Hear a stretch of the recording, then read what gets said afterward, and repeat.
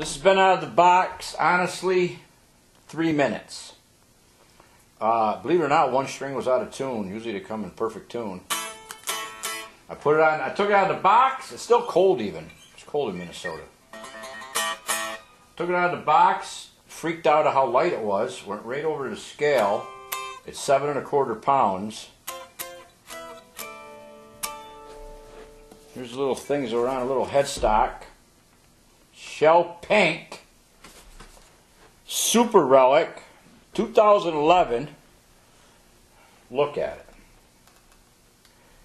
This one has a medium-sized neck. The other two Strats I did earlier had like bigger necks.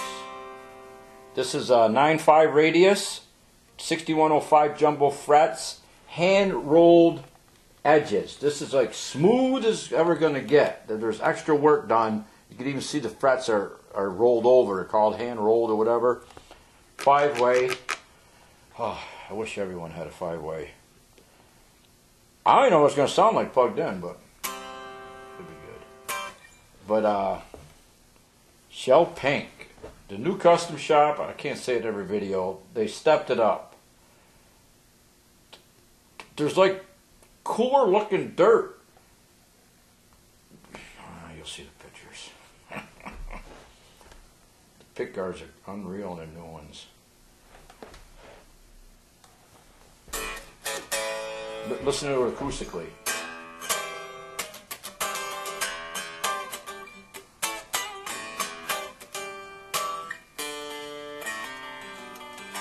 Listen to that spank. Set up with the whammy.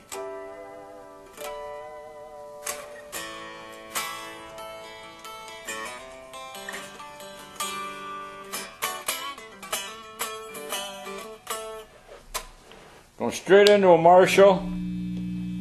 First time I ever played it too. On a bridge. Number 2. 3.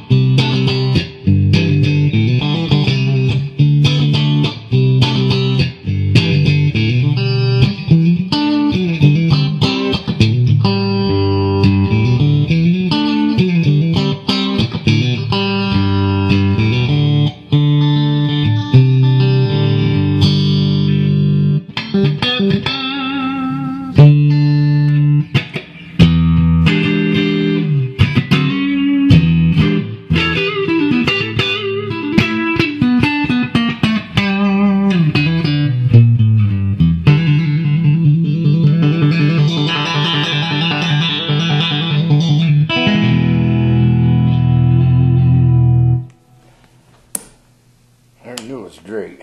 They're all custom ordered. If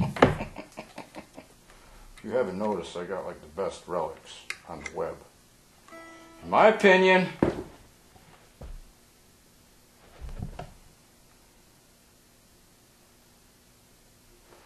this is also the most I ever paid for a relic ever. Well, it's nice that they made them lighter and better and Fretboard. Oh.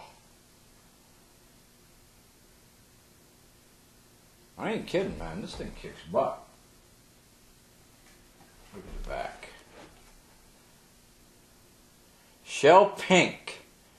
1960. Slab board. 5-way.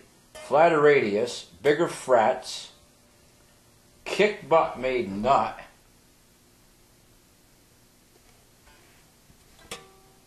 Fender Custom Shop, USA. Original case, original box, original case candy.